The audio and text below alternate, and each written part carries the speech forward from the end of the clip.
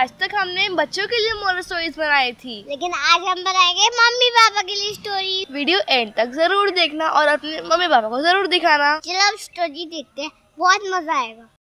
ये है मेरी मम्मी जो सुबह से काम शुरू करती है और रात तक काम खत्म ही नहीं होते हैं। अरे यार लेट हो गई।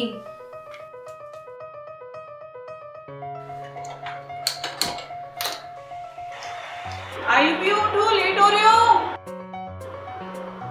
अरे पीहू उठो, लेट हो रहे हो, बस आ जाएगी, जल्दी उठो, जल्दी आ, तेरे बाल बनाओ। बाय आयु, बाय पीहू। मम्मा ने हमें तो स्कूल भेज दिया, पर अब पापा की बारी है स्कूल नहीं ऑफिस जाने की। अरे सुनो, उठो ना, आपने बोला था ना मेरी आज मीटिंग है, लेट हो जाओगे। ये है मेरे पापा जिनके ऑफिस आने का टाइम तो हमें पता है पर आने का टाइम नहीं पता। अरे रुचि, टाइम क्या हुआ है? 8 बज गए। क्या? तूने उठाया क्यों नहीं पहले मुझे? मैंने 2-3 आवाजें लगाई। मुझे मेरा बैग कहाँ रखा है? बाहर ही रखा है, सोफे पर। चल मैं जा रहा हूँ। नाश्ता रखा है मैंने। नहीं यार, मैं लेट हो गया, मैं बाद में। अरे टिफिन तो लेते जाओ। हाँ ठीक है, चलो बाय। उनके लिए बिजनेस सबसे पहले है और खाना पीना और आराम सब बाद में।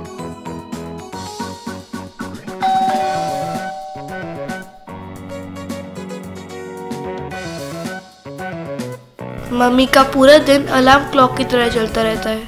अरे 12 बज गए, खाना बनाना है।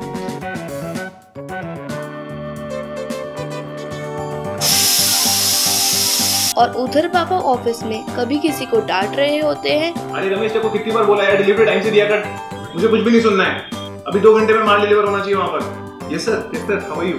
या मना रहे होते हैं। हाँ बस मैं 1 घंटे में पहुँच रहा हूँ। और जब भी मम्मी लेटना चाहती है तो हम दोनों है ना। अरे मम्मा, मेरी फैंसी बुक नहीं मिल रही, बताओ ना कहाँ है। मम्मा मेरे साथ खेलो ना। मम्मा ट्यूशन का टाइम हो गया, दूध बना दो। आई आ रही हूँ। पापा हमेशा की तरह आज फिर लेट आए हैं। ये कोई टाइम है घर आने का? यार आज मीटिंग थी इम्पोर्टेंट क्लाइंट के साथ, मैं तेरे को बोला ही था, लेट हो गया। चलो खाना लगाती हूँ। नहीं यार, मैं लेट हो गया तो स्नैक्स मैंने खा लिए थे थोड़े बहुत, बिल्कुल अच्छा नहीं, मेरा सर भी बहुत दुख रहा है, अभी बस सोएंगे। चल। लेकिन आज कुछ ऐसा होने वाला है जिससे पापा और मम्मी की लाइफ चेंज हो जाएगी। क्या हुआ? थक गया यार। आज तो मेरी भी बैंड बज गई। सुबह से इतना काम, रेस्ट तो बिल्कुल नहीं मिला और कमर ऐसे दुख रही है ना कि बस डॉक्टर के पास चलना ही पड़ेगा अब तो। हाँ यार, बहुत दिन हो गए, तेरा भी अपॉइंटमेंट पेंडिंग चल रहा है, मेरा भी बीपी चेक करवाना है, मुझे लग रहा है मेरी बीपी बढ़ गया है। देखते हैं संडे को चलते हैं। संडे को?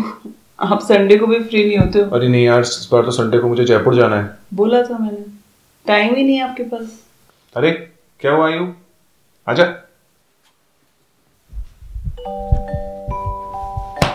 सोया नहीं तू अभी तक? मम्मा आज मैं आपके साथ सो जाऊँ क्या? क्यों? दीदी के पास अपने रूम में जाकर सो। मम्मा आज मुझे आपसे स्टोरी सुननी है। बेटा आज तो मैं बहुत थक रही हूँ, प्लीज आज जाने दो। पापा आप सुना दो। मैं भी आज बहुत थक गया हूँ यार, आज तो बस मेरे सर दुख रहा है इतना। पीहू कहाँ है? पीहू को बुला, पीहू स्टोरी सुना देगी तेरे को, ठीक है ना? पीहू, ये आयु को स्टोरी सुना दो ना बेटा। यार आयु को आज ले जा। स्टोरी सुनानी है? हाँ उधर सुना दूंगी, लेकिन सिर्फ एक शर्त पे। मैं इधर स्टोरी सुनाऊंगी और आप दोनों को भी सुननी पड़ेगी। हमको भी सुननी पड़ेगी। ठीक है चलो सुनाओ। ठीक है। अच्छा बैठ, सुनाओ भाई। किसकी स्टोरी है? राजा रानी की या परी की या भूत की स्टोरी? मैं आज एक मोची की स्टोरी सुनाऊंगी। मोची? सुनाओ भाई। सुनाओ भाई। एक गांव में एक मोची रहता था। वो उस गांव का अकेला मोची था। जूते ठीक करा लो, चप्पल ठीक करा लो। भैया मैं जूते ठीक कर दो। हाँ लाओ। सुबह से लेकर रात तक पूरी मेहनत से काम करता था। ये लो। अरे वाह भैया, आपने तो बहुत अच्छे से ठीक किया है। कितने पैसे हुए? 10। और कई बार खाना खाना भी भूल जाता था। आज तो मैं बहुत थक गया, रात भी हो गई, खाना भी नहीं खाया। अरे यार आज तो बहुत सारा काम है, इतनी सारी चप्पल मिल गई। आज तो मेरी खुद की चप्पल ही टूट गई। चलो बाद में ठीक कर लूंगा। अरे आज भी मेरी चप्पल ठीक नहीं हुई, कल करूंगा। दिन निकलते गए और उसे टाइम ही नहीं मिला। फिर एक सुबह जब वो दुकान जा रहा था, लग गई, पता चल गया। यार बहुत दर्द हो रहा है, मैंने चप्पल ठीक नहीं की थी ना, इसलिए लग गया। क्योंकि उसको चोट लग गई थी तो वो दुकान पर भी लेट पहुंचा और अब उसके पास डॉक्टर के पास जाने के लिए भी समय नहीं बचा। तो मैं लेट हो गया। अरे इतने सारे जूते कैसे ठीक होंगे? अरे मैंने खुद की चप्पल भी तो ठीक करनी है। भैया मेरे जूते ठीक कर दोगे? बहन जी 2-3 दिन लगेंगे। देखो मेरे पैर में भी लग गई है। पैर में कैसे लगी आपके? मेरी खुद की चप्पल टूट गई थी ना, इसलिए लग गई। न चप्पल ठीक हुई न चोट। अब वो मोची बीमार हो गया। दुकान का क्या होगा? अब मेरे जूते कौन ठीक करेगा? सारे गांव वाले परेशान थे। इस चप्पल ने तो मुझे परेशान कर दिया। तो पापा और मम्मी बताओ आपने स्टोरी से क्या सीखा? कि जब हमारी चप्पल टूट जाएगा तब जल्दी से ठीक करवा देना चाहिए। एक चीज ये बता, तुमने ये स्टोरी क्या हमारे ऊपर बनाई है? हाँ, क्योंकि आप हमारे लिए तो बहुत काम करते हो पर खुद का ध्यान नहीं रखते। अब मैं क्या बोलूं तेरे को?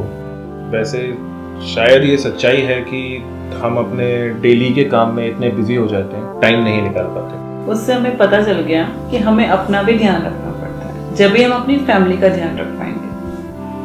और अब डॉक्टर का अपॉइंटमेंट कल।